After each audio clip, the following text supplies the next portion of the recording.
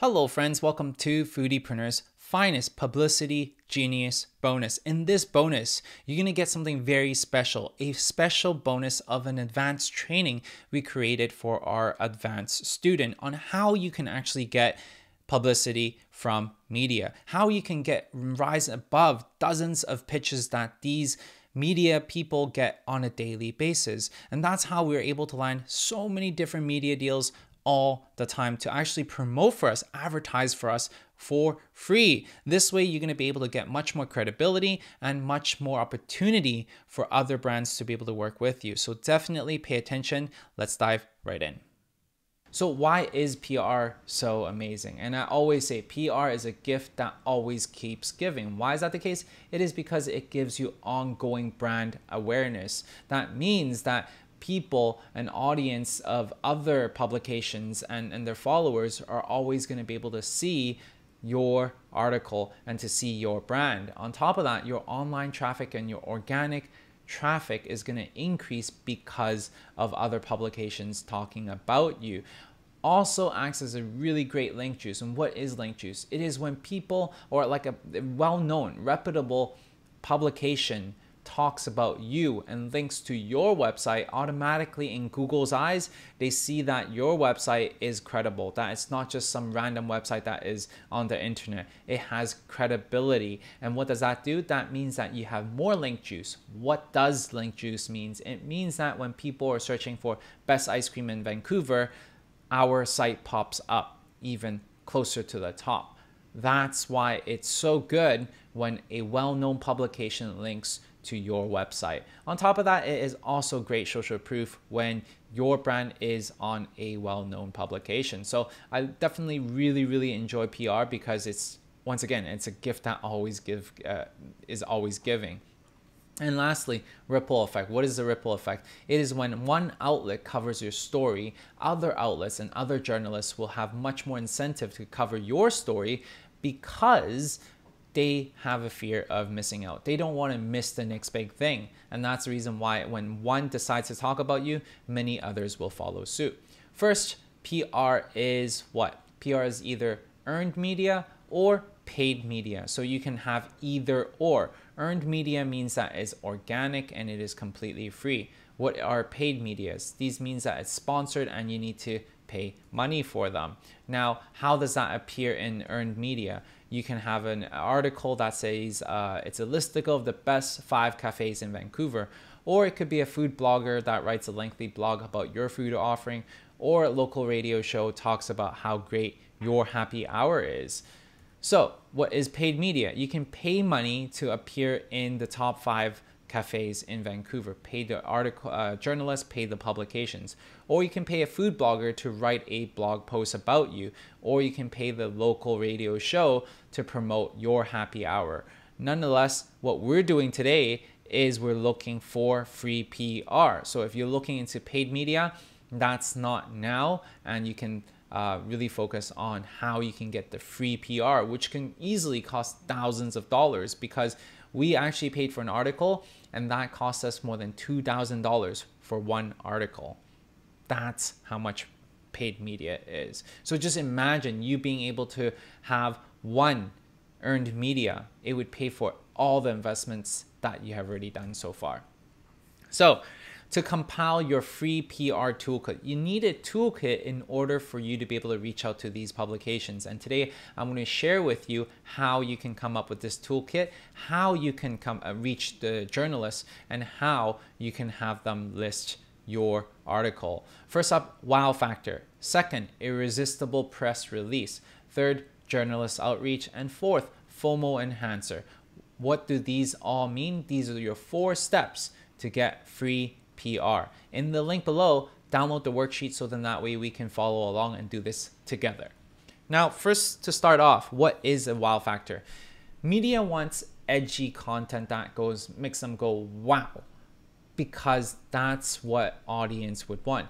If your audience would find this article or this wow factor interesting, then they will read the article, and in turn the publication that posted this article will have more viewership, and thus they'll have more ad revenue and ad dollars. That's how the game works. We need to understand that the journalists, they need good content, the wow factor content to do their job, because that's how they sell their ad space. Okay, so understanding this allows you to craft your article and your restaurant with wow factors. Okay, we need to give them fresh content, so then that way they can repackage that and send it out to their own community. Once again, I was just sharing with you, a good story, a good pitch is not only gravitating for the journalists, but also should be gravitating to the customers, because ultimately that's what truly counts. Now, how do you find your wow factor? This is something that I always get asked a lot of times. And right now I'm going to share with you a few ways to find your wow factors, or things that inspire you. Okay, look for trends around the world. What works elsewhere could potentially work within your community, because you need to understand there's always a cultural gap. There's always a gap between different countries, different cities. So if you're exposed to other country or other cities or other ethnic backgrounds, and you're able to bring that to your city right now, that might work. Okay, so that's how we created our ice cream shop. Because I traveled to Korea, I see that smoking honeycomb ice cream was so popular. It was a whole movement. But then yet in North America, this movement haven't even started yet. And that's where I see an opportunity, and that's why I jumped into creating our ice cream chain. This could be a particular item like the smoking ice cream, or it could be a specific ingredient like honeycomb, or it could be a cooking style or the ambience. Nonetheless, all these things are variables that you can look at that differentiates you from your competitors. Okay, for example, Beyond Meat burgers are trending within the whole fast food business because it is the trend. It is the wow factor. Burgers not made of real beef. It is made of plant-based beef. How much of a wow factor that is, right? Healthy, not vegan, all this good stuff. So where do you look for these trends? Instagram food pages from different countries, news sites with food categories from different countries, or if you like traveling, travel to different countries and ask your friends who you're traveling with what is some of the best places to eat. And that's where you're going to be able to have your creative juices turning a lot. Do something polarizing. This is something that is very interesting, because when you go against the convention of what is the norm, usually it's quite polarizing. It could be interesting, it pulls attention, or people will hate you. It is a risk that you need to take. But nonetheless, if it is a tasteful risk, then oftentimes it works like a charm. So for example, polarizing in your community specifically, but is common in other countries. So charging for a deposit for a reservation is not a common thing that happens in Vancouver. Yet in New York, it is the norm. And that's the reason why you may, if you start charging for reservations in Vancouver, but for a great cause, that might be able to generate some buzz for your restaurant. Having something timely and relevant is also a wow factor. Journalists need something to talk about that is relevant to the season that they're in right now. That's what people are looking for. That's what is current.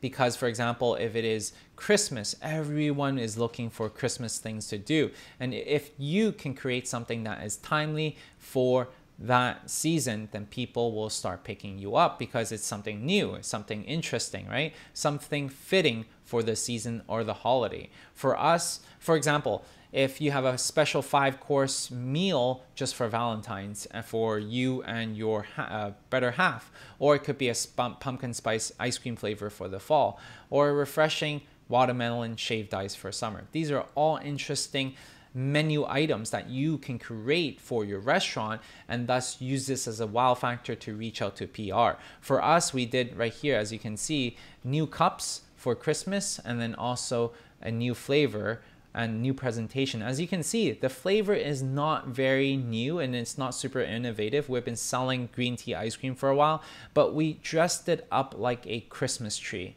That presentation is new and novel and is timely. Same thing with here. This is milk tea ice cream that we already have, and we have been serving this for years, but we changed it up and made it look like a reindeer. And in turn, this was a huge smashing success for our ice cream shop because it is timely, and a lot of articles were written about this creation just by us repackaging the goods. This is how you can find your wow factor. Sometimes it doesn't even have to be that wow. It could just be a change in packaging like what I'm showing you right now. Example, when we entered and when we expanded into Edmonton, we knew no one there was doing smoking ice cream there. That's the reason why when we approached the PR, they gobbled it up like crazy, because it is something interesting and highly attractive story. It made journalists think, wow, this is something new. Wow, Edmonton people would love this because they haven't seen this before. And as you can see, we had multiple different radio stations talk about us, and even different publications that talked about us. Find your wow factor, guys, and be inspired to do so. Next up, after you have found your wow factor, or you have narrowed down your wow factor, it is time to create an irresistible press release. A lot of people don't know what press release is, and that's the reason why I'm going over this with you right now. When you are approaching your journalist, you need to be able to write a cohesive document that has the gist of what you're trying to say, and the story or the angle that you're trying to approach it with. And then your journalists will be able to read this in a very fast manner, so then that way they can decide whether to post your story or not. That's the overall gist, and I'm jumping ahead, but let's go through this step by step, okay? You need to do a lot of homework before crafting your press release, okay? And I'll tell you the reason why. Because pitching a story is like selling a product, and you need to get into the heads of your customers. And in this case, your customers are the journalists. You need to be able to be in their heads and understand what is it that they need. What is the job to be done, guys? Right now, I'm going to share with you the 3 steps in crafting your irresistible press release. First of all is to find the outlets that you want to send the PR to. Second is to study the journalists that you're trying to pitch to. And thirdly, it is to create a irresistible press release, so then that way you can pitch them, okay? So for the sake of this whole exercise, we're gonna put you in a scenario that you are a Japanese restaurant that specializes in both authentic and also crazy sushi rolls, okay? And your signature crazy item is the Flaming King Salmon Roll. And this, just think about a salmon roll that is torched for 25 seconds and that is super spicy. That's your signature. Okay, first up, finding the outlets. How do you find outlets? Look at the media articles of your competitors. So look for the top 3 competitors that you have, and then look at their press release page on their website. Okay, make a list of all the names of the outlets that they have been published at. A lot of times, because established restaurants, they want to be able to, once again, position themselves for explosive growth, which is why they would highlight the press that they get. And this is a great way for you to be able to find all the different outlets that have featured them in the past.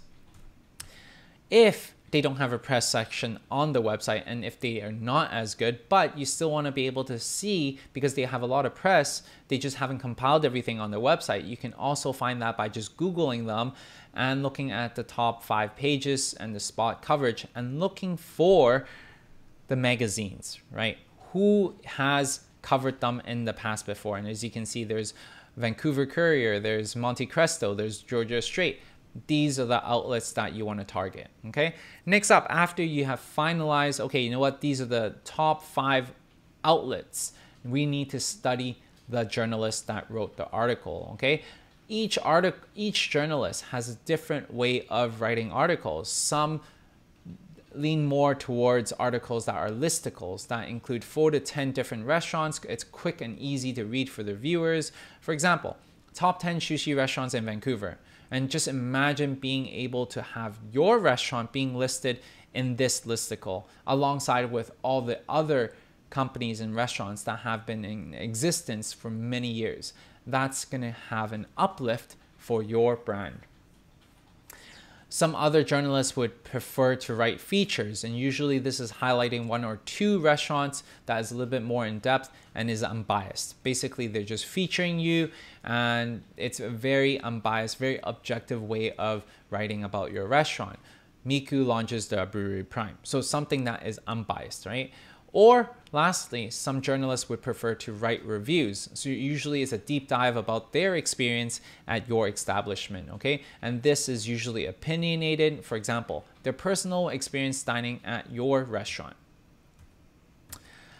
Look for the journalist who wrote the article by scanning through their work, okay? As you can see, once you clicked into the outlet, you can click into the journalist. Once you click into the journalist, oftentimes it leads to the previous articles that they have written. By you studying this, you're asking yourself these questions. What type of articles do they tend to write? What is the pattern between their work? What is it that he's writing? Is it opinionated? Is it reviews? Or is it listicles? As you can see here, some of the listicles by Tammy, right? Like she likes doing listicles. As you can see, 10 new wild foods to eat this year, 2 Vancouver dining spots. So it seems like that she does enjoy writing these type of articles. Now, understanding what they write allows you to position the pitch a little bit differently because you want to do a majority of the work for them. If you can hand all the work to them in a silver platter and it is down the pipeline of what they are thinking, what they are wanting to do, and it just becomes so easy, what is a reason for them not to feature you? They have all the reasons to feature you because you already done all the work for them. In this process, make sure you don't rush the process, okay? Because at the end of the day, you're not only contacting the journalist one time. It's an ongoing time throughout your whole journey. Every time you have a new launch, every time you have a new menu item, every time you have a new wow factor, every time you have a new location, you're reaching out to these journalists. So make sure you guys don't rush it and be super respectful. Now that you have located your outlet and you have located the journalist, it is time to craft your irresistible press release. And this is what we're going to cover in depth in the next lesson because I want to be able to dedicate one whole lesson in helping you craft the perfect irresistible press release. Okay? So these are all the things that we're going to cover in the next lesson. This is just a sneak peek for you on how we're going to be able to do that. Now that you have crafted your irresistible offer, your irresistible press release, it is time to outreach to these journalists, okay? How are you going to be able to outreach to these journalists? You figured out, hey, you know what? You know where they work. You know for a fact that these are the journalists you want to reach to, and you have created the press release. How are you going to be able to send it to them? Well, a good way is so when you click in their bio, you can actually see their contact info. You can see email, Twitter, Instagram. It is usually in the bio section of where they work, and that's where really you can contact them there, okay? Next up is you can actually Google their name. And a lot of times with journalists, if you Google their name with the publication that they work for, their contact detail would definitely show up. Something for you to understand and to get into the heads of your customer, which is the journalist right now, is that these journalists get around 20 to 30 pitches every single day. It doesn't matter how big or small they are, they always get pitched, okay? So you have to make it super, super easy for them to read and how it's relevant to the style that they write, and which is the reason why we did all the legwork in the previous step, which is to study your journalists, right? Use similar article that they wrote about as a connection point, right? So for example, if they have written a listicle that has gained a lot of eyeballs and a lot of viewership, you can talk about that when you're outreaching to them, okay? Copy and paste your press release into the email so then that way they understand exactly what is it that you're asking for, what are the talking points, and whether they would want to write about you. Customize a message to the specific journalist. And once again, that's why we did the homework in the previous step, is to understanding the style that they write in. Create a public folder in Google Doc and share this folder with your journalists. And in this, what you want to include would be your press release, your campaign photos, and a picture of you. In the case that they want to feature you, you don't need to have these conversations back and forth. They have everything they need in order for them to do their job. Last thing they want is like, they feel interested in your wow factor, they feel interested in your restaurant, but the coordination with you is just a pain. They have to ask for a picture, they have to ask for the press release, they have to ask for more footage, and that is not a pleasant experience. Just imagine them writing multiple articles at once. If you can provide everything for them in a silver platter, once again, they'll be much more likely to feature you. Pro tip number 1, guys, when to send these emails to the journalists. First up, it is to send it at 8:55, right before their work time, or right before they decide where to have lunch, 10:10. Okay, use a tool called Mixmax on Google Chrome. Go download it, use it, because this Chrome application would allow you to see whether they have opened up the email and whether they have seen it. Don't be afraid to follow up after 2 days of sending your first outreach, because like I said, they might be very interested in your article and your restaurant. They might want to really feature it. However, because they're bombarded with so many emails on a day, they might have forgotten. There might be have some kind of thing that popped up and they might have forgotten about it. So that's the reason why it is not rude to reach out after 2 days, just to give them a friendly nudge. Super easy for people to miss emails on a daily basis as well. It could have just been buried in their email, and if you send it 2 days after, that could be the first time that they see it. So that's the reason why you have to make sure that you follow up. Next up, FOMO. Fear of missing out, guys. We talk about the FOMO enhancer. What is the fear of missing out? We all want to be part of something that is cool, something that is interesting. That's the reason why we would feel left out if we were not included, or if we were not invited to the cool party, ate that latest dish, or gone to see that popular movie. That's the reason why we have this kind of feeling. Our journalists would have the same thing. They would have a fear of missing out, that they did not cover the latest story. That's the reason why we need to use this psychological state to our advantage. How do we do that? Make them FOMO, okay? You can make the journalists FOMO because they know hot trends get attention, that they get viewership, that when people view their articles, they would have much more statistics to sell, to add and get more ads, right? Which means that more views, potential to sell more ad space. That's what we talked about. So I'm going to go through this whole cycle with you in this map. So imagine after sending out your press release, you monitor all the outlets to see if they have covered your story, okay? When one publication covers your story, share it with all your social media channel and your website. Find the handles of the outlets that are journalist outlets and also publications, and tag them in all of those posts that you're doing. Bonus if you can actually boost the post with engagement and objective to build social proof. This part is when you're running paid advertisement. Basically, I'm just saying, hey, you know what? Run an advertisement and target the outlets, target the journalists, so then that way they can see it. They're like, wow, they see it now. When they see it, the reaction would be, wow, this is something I'm missing out on, because a lot of people are seeing it, a lot of people are commenting on it, or a lot of feedback is going on, and they feel like they're missing out on something. And what's going to happen is that they're going to start talking about your restaurant. So for example, in the scenario of the restaurant that I presented earlier, let's say Georgia Straight covers our Flaming King Salmon roll in a feature article. We share this article on our Facebook, Instagram, and on our website. We tagged the outlets like Monte Cristo, Vancouver is Awesome, Dish Vancouver, Vancouver Sun, Vancouver Courier, and these are all the well-known publications in Vancouver. We place an ad on our Facebook post, so then that way we can target the potential outlets and also journalists. One reach ad to the journalists and one for engagement ad for social proof. We set the geometric, so then that way we target the people within the headquarters of Vancouver to narrow down our targeting. We also set engagement for ad for our customer avatar, so then that way people that are our customers would see this. Yay, it looks like Dish Vancouver also covered us because they feel FOMO. That's how you can create this loop right here. We repeat the cycle by sharing that coverage and tagging the whole outlet. So we keep doing this whole circle, keep doing what we're doing, and to squeeze every single thing out of this through our Flaming King Salmon roll feature. That's how we're going to be able to get people talking about us. Okay.